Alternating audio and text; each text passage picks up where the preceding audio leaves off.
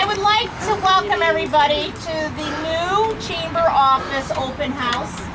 This has been a dream of mine for many, many years to finally get storefront property for our chamber and not, have to kind of find where we're at.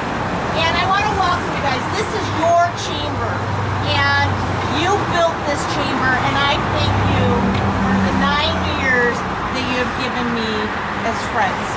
As you may know, this Friday is my last day with the chamber. I'm going to be a stay-at-home mom. My kids need me. I am not leaving the community altogether. I will be still volunteering my time, helping out at chamber events where I'm needed to be helped out, staying on with the Gratiot Cruise, staying on with the Roseville Optimist Club, staying on with the East Point Kiwanis Club. But I just need to be a stay-at-home mom. It's time. And again, thank you all for your dedication to this chamber. And I ask that everybody still stays dedicated to it. It is a wonderful, wonderful organization. So enough of that. Here he is.